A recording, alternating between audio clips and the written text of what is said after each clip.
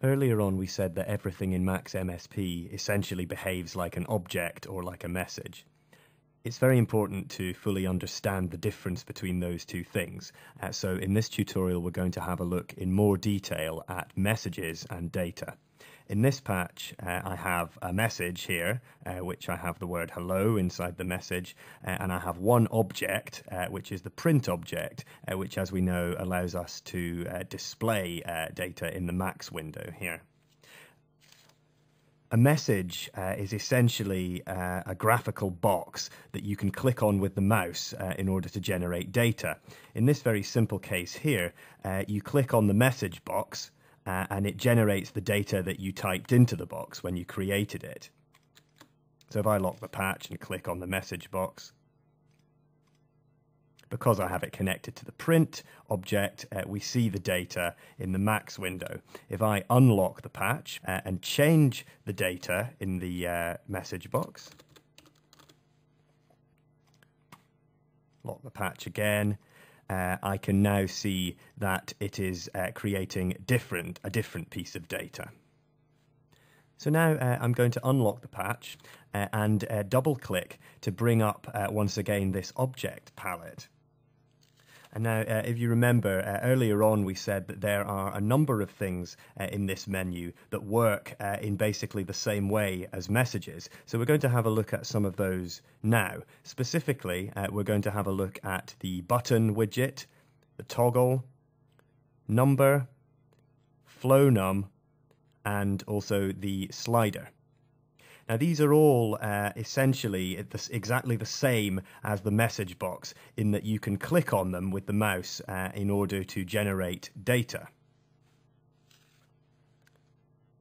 The button, if I create one like this, is the same as the message here in that I can click on it and it generates a message. So if I lock the patch, you see that I can click on this button. You can see that I'm clicking because the button is flashing yellow. But unlike the message box, there's nowhere for me to type here. It's just a button. So what message does the button actually generate? Well, if I connect it to the print object, we can see what message it creates. So now I'm going to unlock the patch again. So now I'm going to connect the outlet of the button to the inlet of the print object so that when I lock the patch again and click on the button, we should be able to see in the Max window what message this generates. So when I now click on the button, we can see that it generates the word bang. Nothing else. That's all it does. So what use is a widget that only outputs the word bang? Well, we'll see later on that the word bang is is a word that MaxMSP interprets in a special way. And in fact, in previous versions of MaxMSP, this widget here was actually called a bang rather than a button. The next object that we're going to look at is the toggle. So I'm going to go to this menu and create one of these.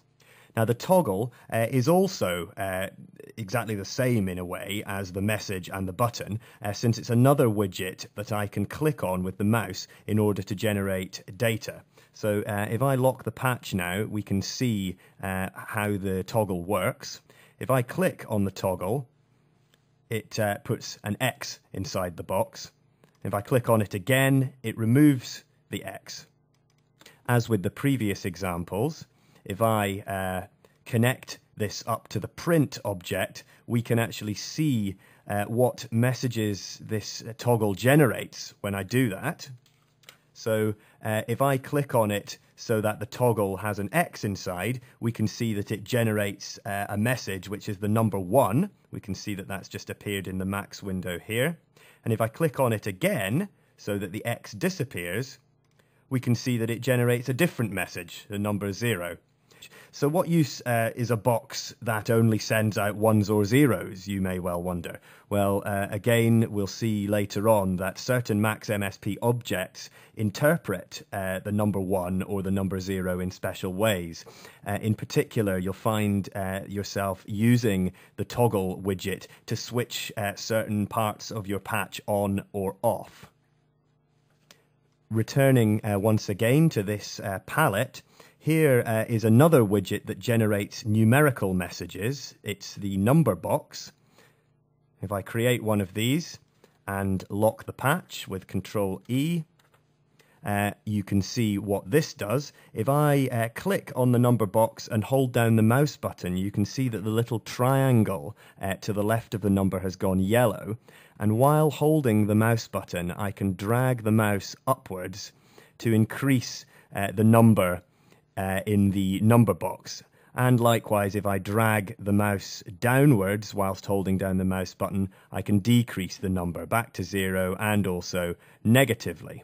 I can also click on the number box and release the button. Notice that the little triangle remains yellow, and now I can use the keyboard, let's say, to type the number 50 and press enter. So I can also type a number into the number box.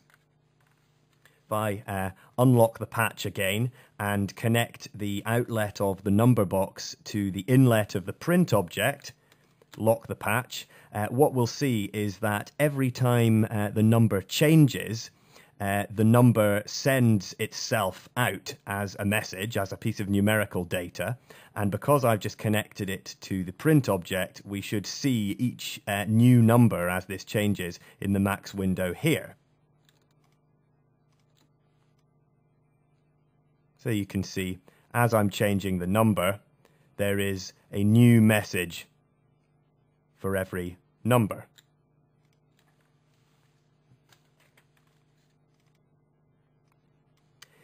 The flonum box works in exactly the same way and looks very similar. The only difference here is that the number can have a decimal point. So the number box generates what are known as integers, whole numbers, whereas the flonum box generates what is called a floating point number. A floating point number is basically a number that has a decimal point in it.